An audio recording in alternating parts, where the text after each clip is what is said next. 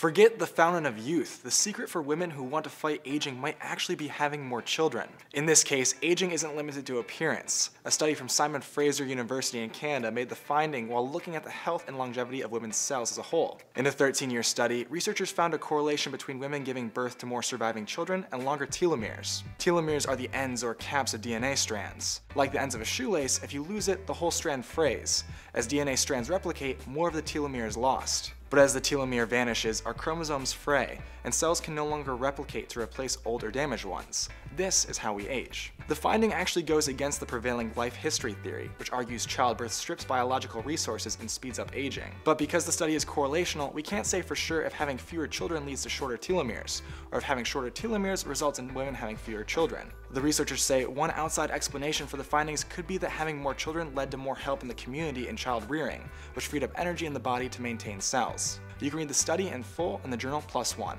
For Newsy, I'm Ryan Beek.